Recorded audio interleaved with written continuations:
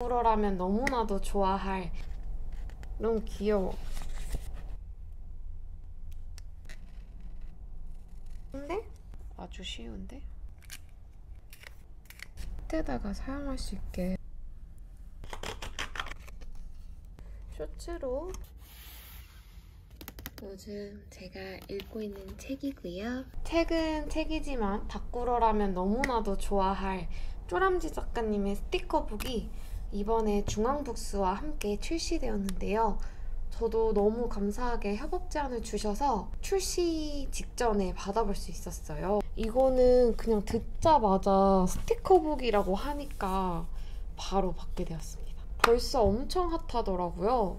그래서 많은 분들이 궁금해하실 법한 것들을 같이 한번 보자면, 일단은 커버지가 이렇게 따로 되어 있는데 저는 여기서 조금 놀랬던 게 보통 디자인이 같이 가거든요? 아니면 안쪽이 더 단순한데 더 화려한 일러스트가 등장해가지고 정말 신경을 많이 쓰셨구나 느꼈고, 책등 부분은 컬러 말고는 거의 비슷한데 이거를 책장에 꽂아놨을 때 이런 느낌으로 좀 귀엽게 보관하실 수 있을 것 같아요. 뒷면은 거의 동일하죠? 그래서 저는 이 커버도 잘라서 사용할 수 있지 않을까 생각하는데, 귀여운 일러스트도 있고 작가님에 대한 설명도 있습니다. 쪼람지 작가님 스티커가 한판 닫고 끝판왕이라고 불린대요. 그리고 커버지 음각 처리 부분. 스티커북을 볼게요. 약간 솜사탕처럼 몽글몽글한 느낌인 것 같아요. 이게 어쨌든 스티커북이다 보니까 잘 넘겨지는 것도 중요하지만 잘 펴지느냐가 진짜 중요할 것 같아요.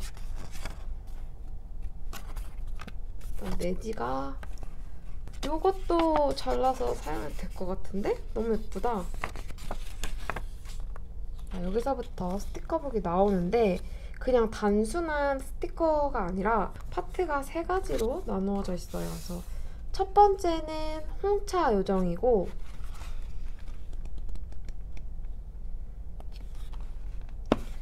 두 번째는 달콤 스위츠,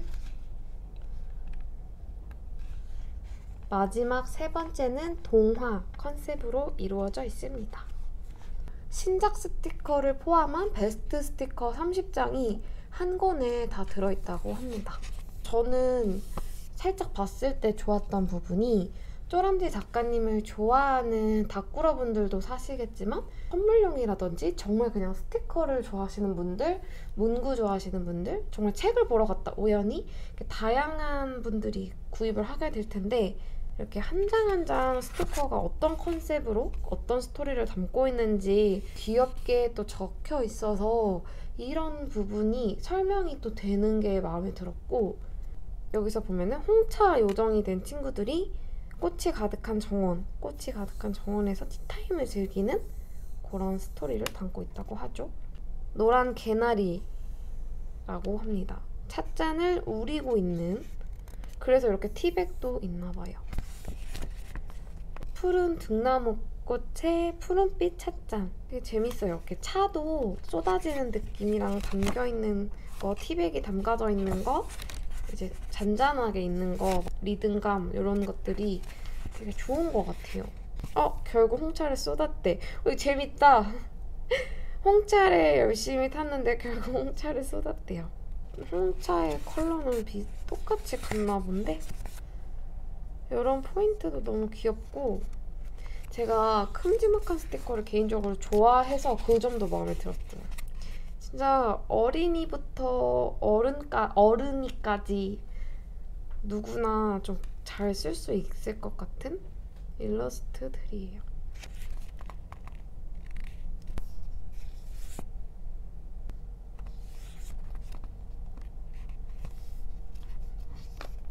이거 너무 귀엽다.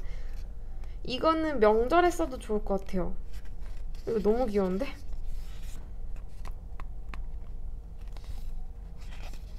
이런 날씨 데코 스티커도 있어서 좋다. 벌써 두 번째 파트 달콤 스위츠 디저트인가 보다.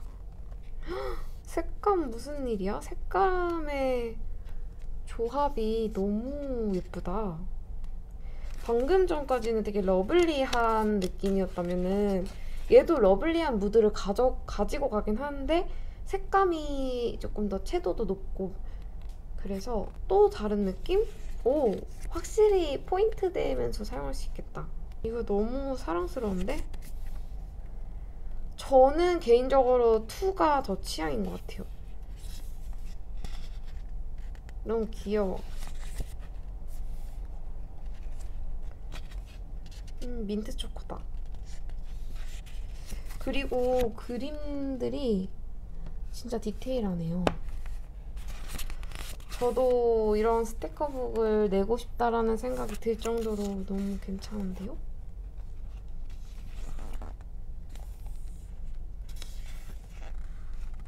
아, 이게 후르츠산도 오! 완전 파스텔 컬러도 있어.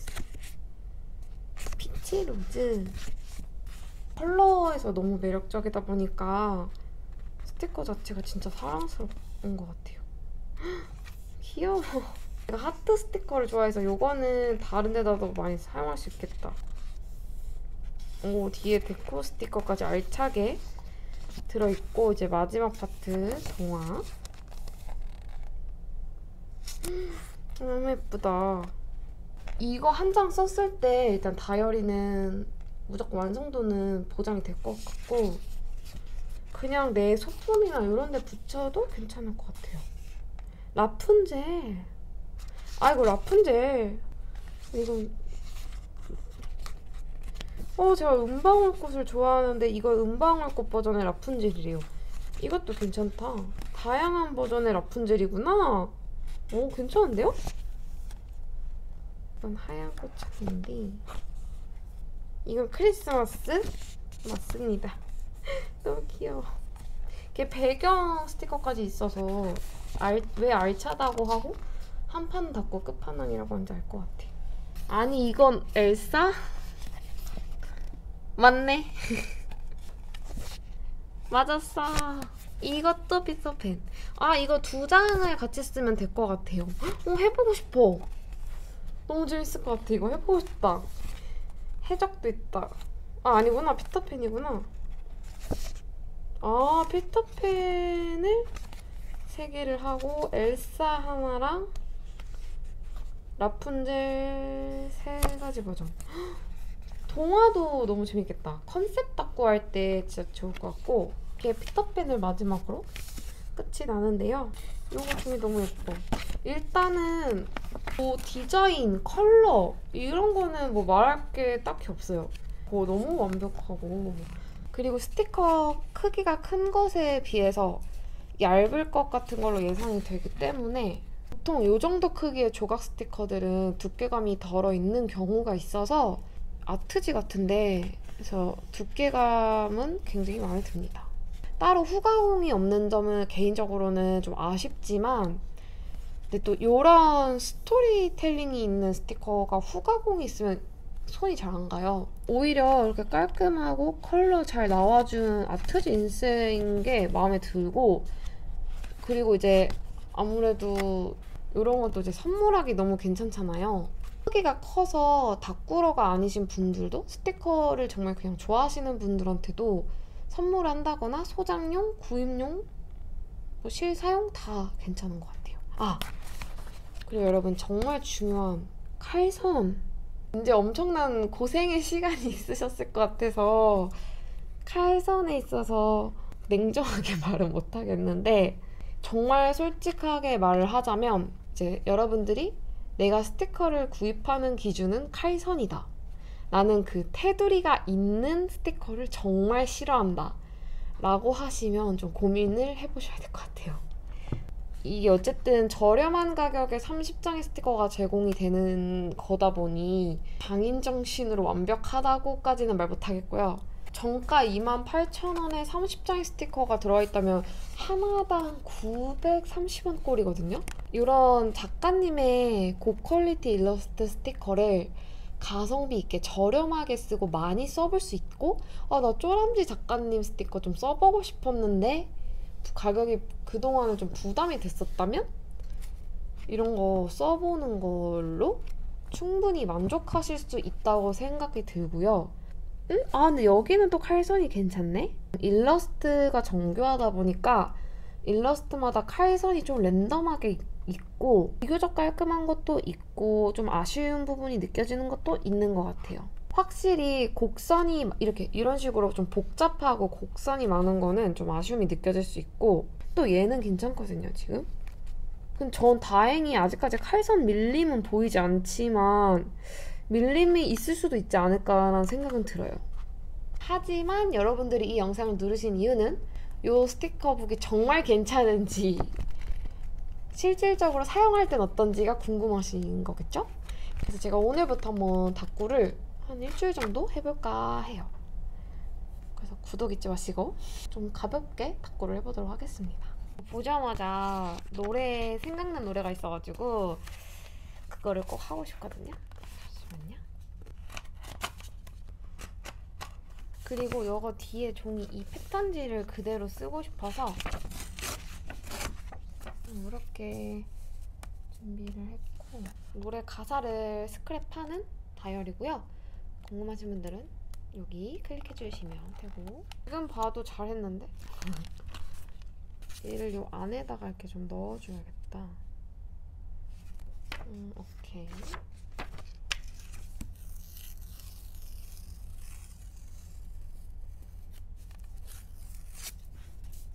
살짝 이렇게 찢어서 위에다가는 하늘이니까 요게 나을 것 같아요. 그쵸?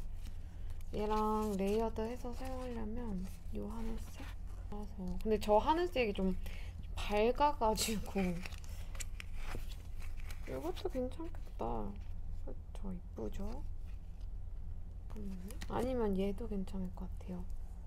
이거 새 건가? 이게 잘 어울릴 것 같아.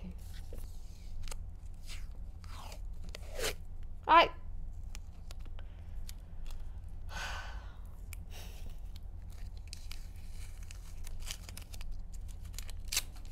이게 엄청 비싸기 때문에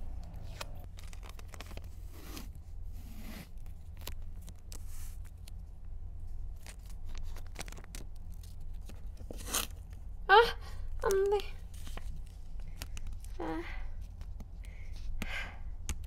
이게 그렇게 좋지 않구나. 내가 못하는 건가?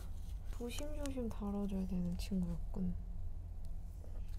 약간 몽환적인 느낌으로 무지개도 생각을 하고 있어요. 요거 괜찮을 것 같아. 이게 음박 처리도 되어 있어가지고 근데 이제 가사를 다 쓸 수 있을까 모르겠네.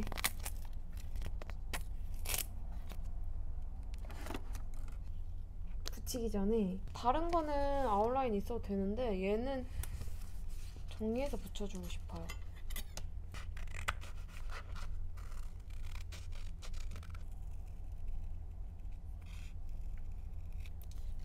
칼선이 오릴 정도는 아닌데 배경지다 보니까 그냥 오려줬어요. 여기가 뚝 끊기네.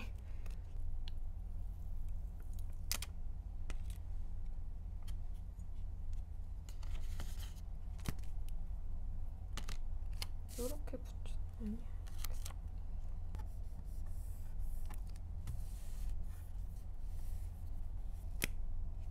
칼선 느낌 얘는 괜찮죠?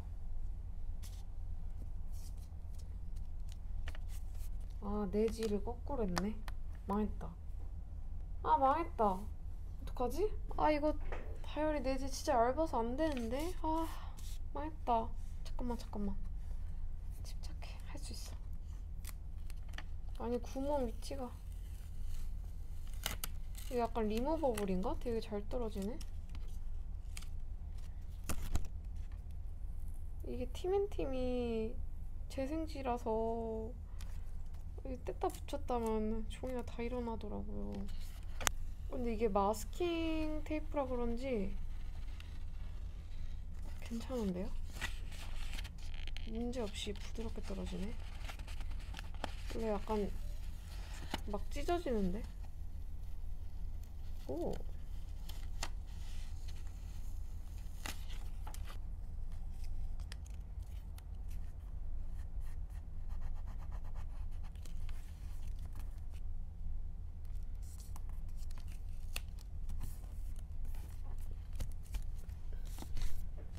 다시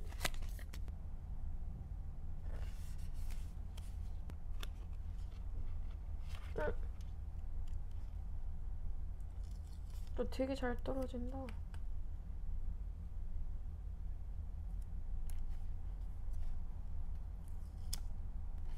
요 뽀짝이랑 맞췄어. 잠깐만, 나는 거 하면은 위에 가사 붙이기 좀 힘들겠다.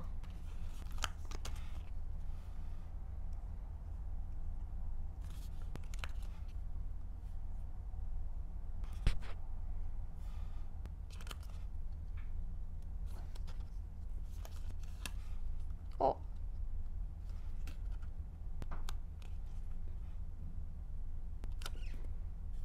여기 같이 들어야 돼, 웬디랑.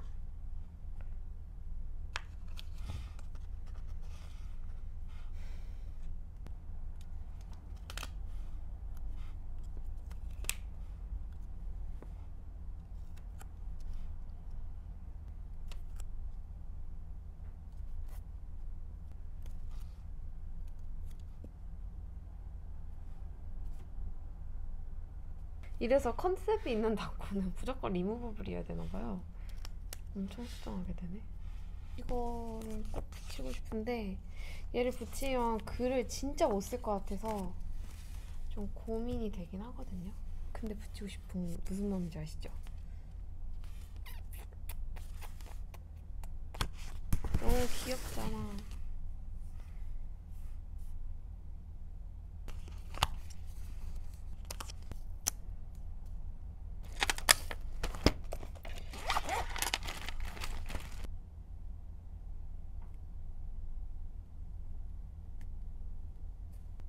안 돼. 이렇게 끊기는 게 싫어. 어떡하지? 미안해. 너를 좀 내릴게.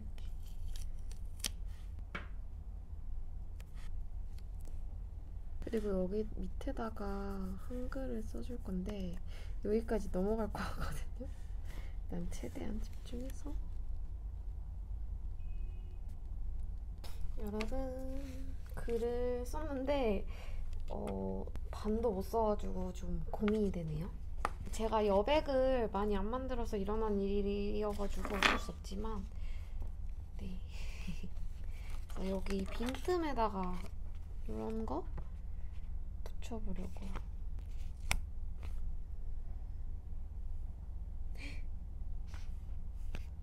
못 붙이겠다 이거.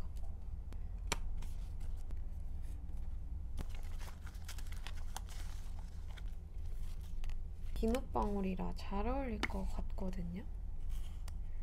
빈틈을 채워주면서도 그렇게 막 복닥복닥한 느낌 아니고 복잡하지 않고 좀 예쁘게 잘 어울릴 것 같아서 선택을 해봤습니다.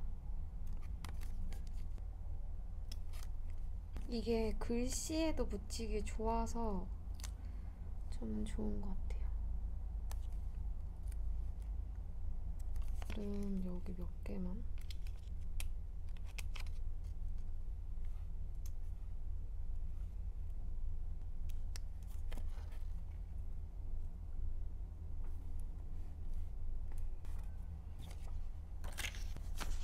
이것도 너무 예쁘죠? 여기 별이랑 달이 예뻐가지고. 아, 근데 달이 여기 있어서 여기다 해도 되겠다.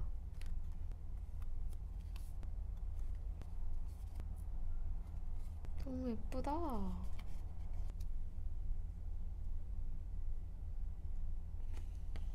이런 빈 공간에.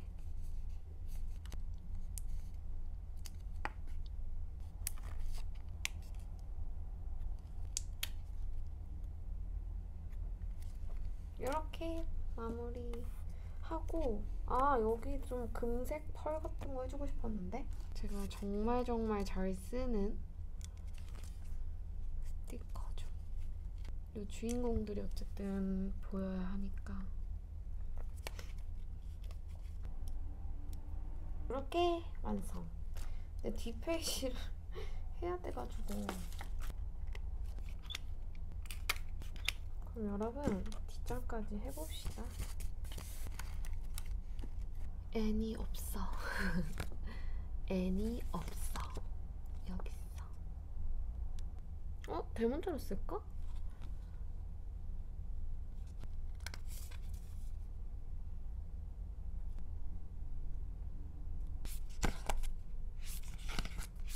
뒤에는 제가 쪼람지 작가님 스티커를 사용한다기보다는 좀 마저 완성한다는 거에 의미를 두고, 좀 가사 적는 거에 의미를 두고 좀 빠르게 쓱쓱 해서 보여드릴게요. 아까 붙이려다가 두 번째 후보로 밀렸던 걸 붙였고, 아래는 그래도 통일감 주고 싶어서 기존에 붙였던 이 무지개 마스킹 테이프를 붙여줄게요.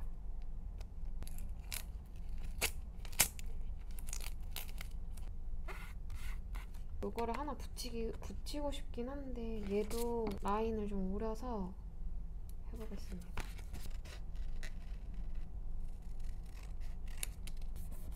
글을 써보고 스티커를 붙이시다. 와우, 이것도 마지막에 칸이 부족해져가지고, 와, 이게 노래가 이렇게 긴지 몰랐어요. 제가 후렴 부분을 그냥 중복이니까 생략했으면 됐는데 처음에 생략을 안 해가지고 그게 또 빼먹기가 싫은 거예요.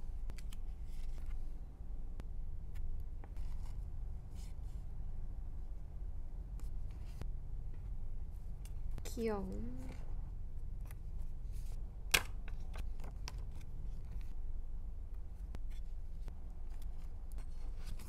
첫날은 이렇게 동화 컨셉 피터팬 작고를 해봤어요. 좋은데? 약간 통일감도 느껴지는 것 같고 매우 매우 마음에 듭니다. 내일은 무슨 탁구 할까요? 오늘 진짜 짧게 쓸 건데, 아니 쪼람지 작가님 스티커로 무슨 탁구 할까 생각해보다가 진짜 귀여운 시를 기록을 해볼 건데요. 홍차요정이나 디저트? 디저트는 이게 좀 어울릴 것 같아. 아이! 이게 아마 한 줄밖에 안 되는 걸로 기억하고 있거든요. 오, 너무 귀엽다.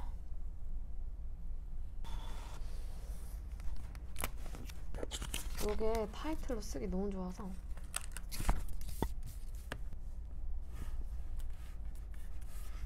이거 너무 귀엽죠? 이거 모양이 다른가 봐. 그러네.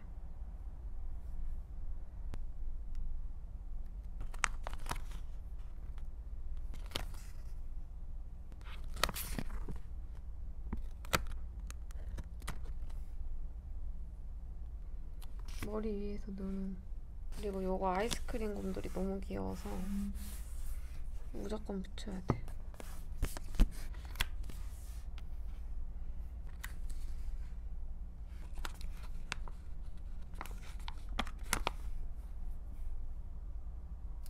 그냥 이렇게 뺑 둘러만 줘도 완성이네요.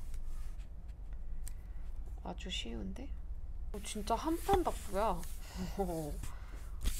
진짜 다 붙일 생각 없었거든요. 캘리그라피까지는 아니고 그런 느낌으로 써보고 싶은데, 저 캘리그라피 배웠었거든요. 근데 막 그 어른들이 하시는 그런 느낌 말고 그냥 제 거.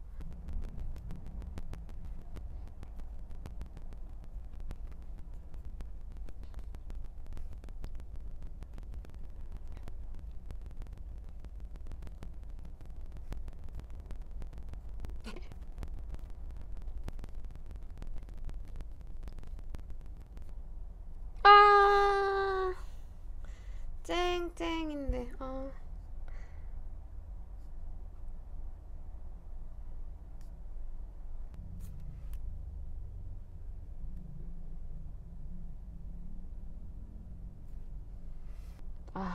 따지 말걸.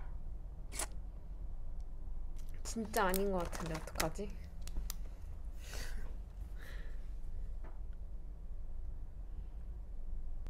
일단 따고 올게요. 짜잔! 여러분, 완성했습니다. 좀 따는 게 힘들긴 했지만 따고 나니까 훨씬 낫고, 스티커 한 장으로 끝내도 괜찮은지 보여드리고 싶었는데 마스킹 테이프를 사용하긴 했지만 마음에 쏙 들어서 아주 좋습니다. 비가 엄청 많이 와서 날이 많이 흐린데, 여기구나.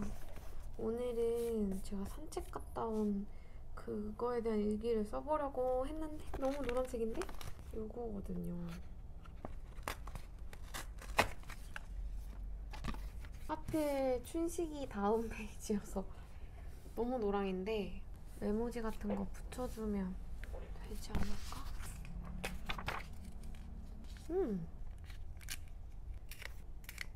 블랙이라서 진짜 잘 어울릴 것 같거든요.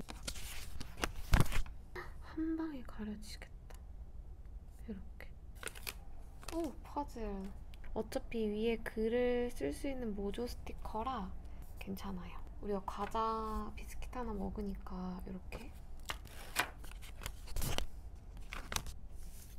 이렇게 하고 싶은데 얘네는 진짜 귀여워서 붙여야 돼요. 이게 확실히 테두리가 있어서 그런가? 잠깐만요. 몇 개는 테두리를 없애야 될 것 같아요. 잘라갖고 올게요.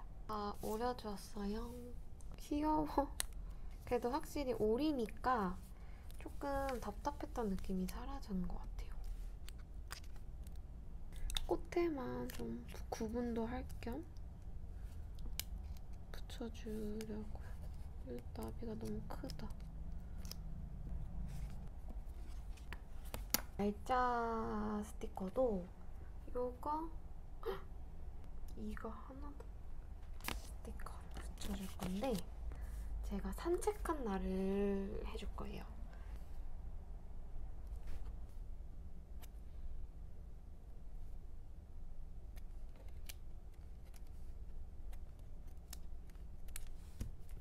아래에다가 날짜 써줬고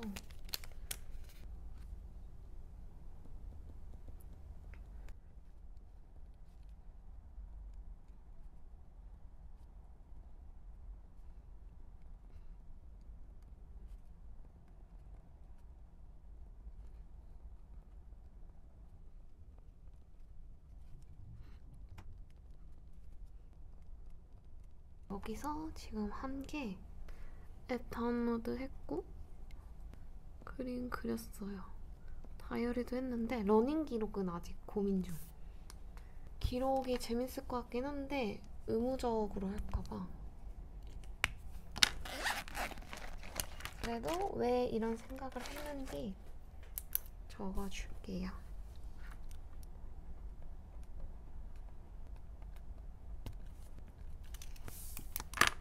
심플하게 했는데 작은 사이즈에 하면 금방 끝나서 이것도 괜찮은 것 같아요. 그럼 또 내일 만나요. 안녕.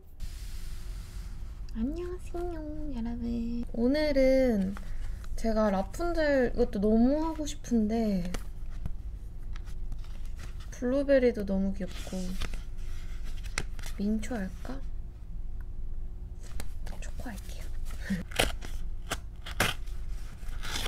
여기 레드, 옐로우, 민트가 있어서 이거 아니면 잘 어울릴 것 같지 않아요? 근데 글을 쓰기가 애매해서 그렇지. 이걸로 해줄게요. 약간 귀여운 느낌이어야 될 것 같아. 이거 완전 마음에 드는 마스킹 테이프 발견. 이거 붙여야겠다. 이게 아미파 마스킹 테이프가 가격도 저렴한데 진짜 퀄리티도 좋아서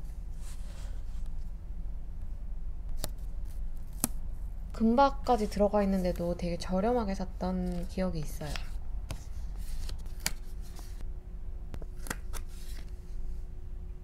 이게 겹겹해가지고 이렇게 할까? 여기가 최선일 것 같아. 해주고 여기 마스킹 테이프에서 초코가 흐르는 느낌이 있거든요. 여기 맞춰서 초코를 딸기 아이스크림에 초코를 찍어 먹는 느낌으로 해주고, 초코 컴패티를 같이. 그다음에 얘를 붙이면 너무 귀엽긴 한데 꽉 찰 것 같아서 일단 요거는 무조건 붙이자. 밑에다가 사용할 수 있게 만들어 주셨네요.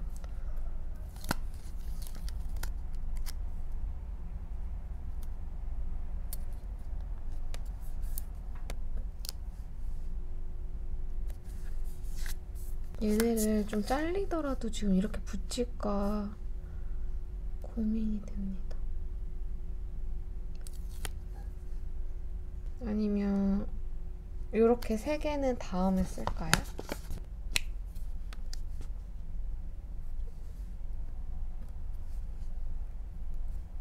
그리고 3고.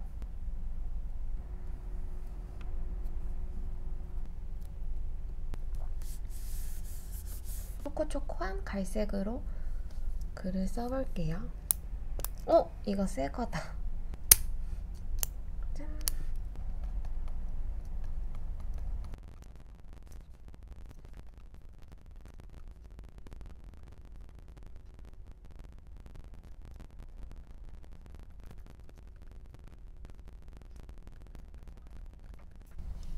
글이 살짝 마음에 안 들어요. 이게 이래서 한번 생각을 해야 되는데 막 쓰니까 좀 글이 부족해질 것 같아서 저만 알아보게 써버린 거예요. 이러면 시간이 지나면 뭔 말이지 할 때가 있는데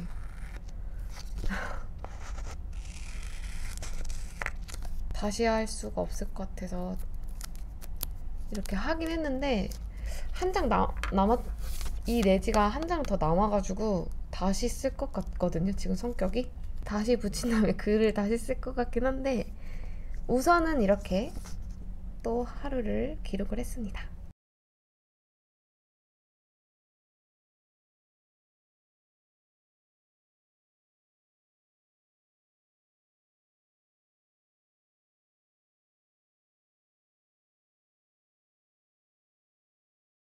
여러분 요거 있잖아요, 디저트.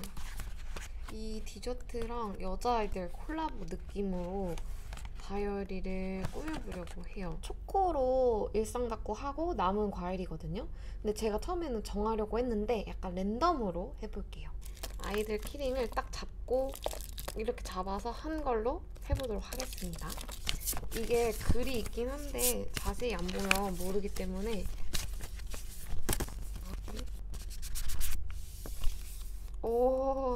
우기를 생각했던 바나나긴 한데요.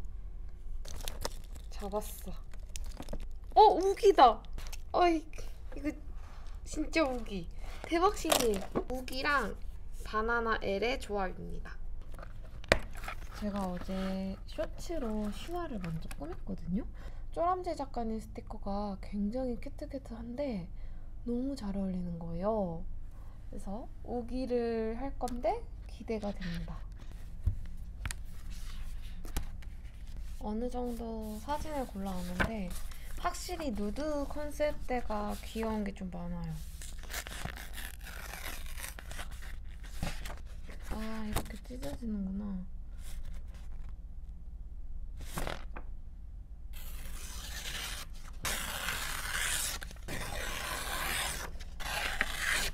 내지를 쓸 필요가 없이 그냥 이거 오려서 해도 될 것 같은데?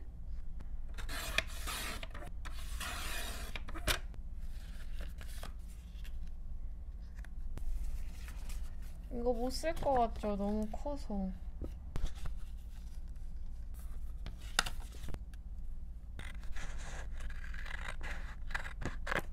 이거를 붙여줄 건데요. 다 조각조각 잘라왔고 붙여볼 건데 우선은 제일 큰 디저트를 가운데 붙여야 될 것 같아요. 선택권이 없을 것 같아. 얘를 뒤에다가 또 해주고 싶어서 일단 떼볼까? 얘가 겹쳐 있으면서 살짝 보여야 되는데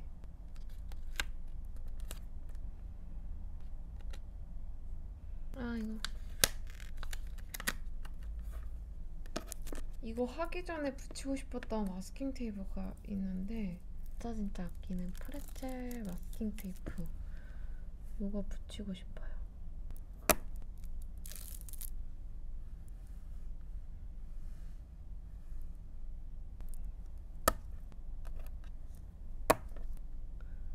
이렇게 뚫렸을 때도 생각해서 겹쳐서 붙이고 싶어서 같은 색감이 겹쳤을 때 잘 보이는 것 같거든요. 이렇게 해줄까? 그리고 도넛 링도 잘라봤는데 중간중간 붙여볼게요. 여러분, 이거 도넛이 아니라 시리얼이네. 이렇게 귀여워. 천사입니다. 사랑스럽지? 여기에 진짜 잘 어울려. 바나나네? 써야겠다.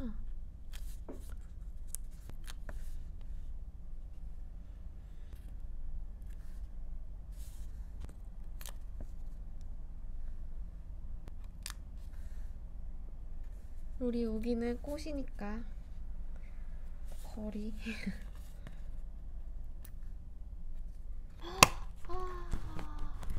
뿌듯해. 이렇게 큰 게 양쪽에 있으니까 레이아웃이 또 괜찮네요. 슈아 했고 우기 했거든요. 멤버가 지금 소연이, 민니, 미연이 남았는데요.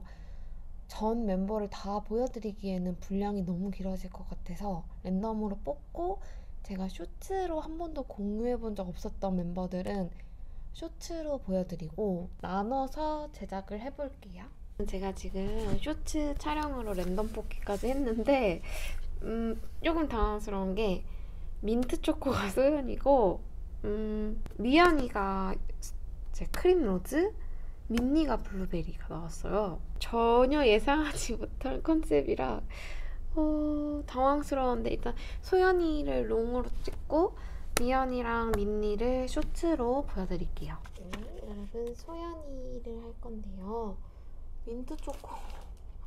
제가 소연이가 민트 초코 나올 줄 몰랐어가지고 저번에 너무 커서 못했던, 최대한 귀여운 이미지로. 아니, 이거 먼저 붙여봐야겠다.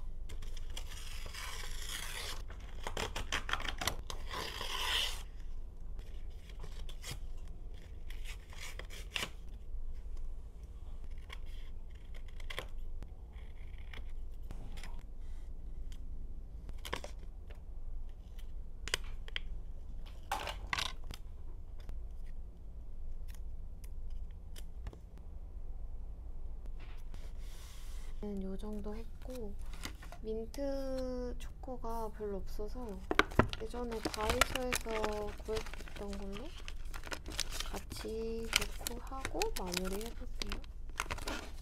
이거 말고 또 있었던 것 같은데.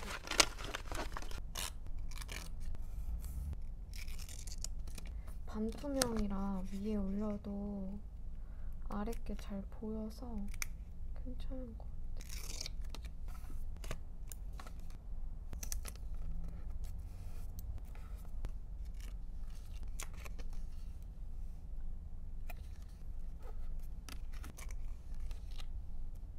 민트 초코 이 느낌이구나.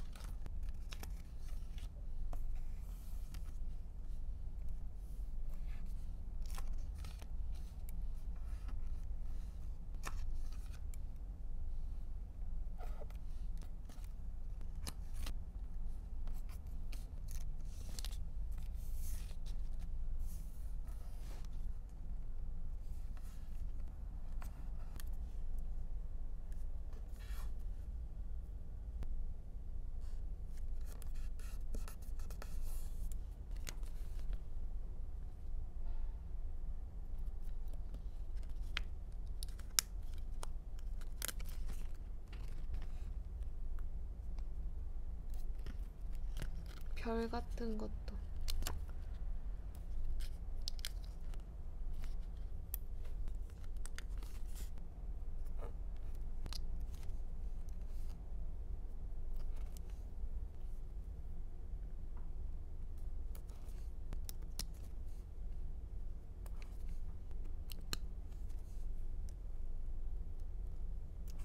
짠!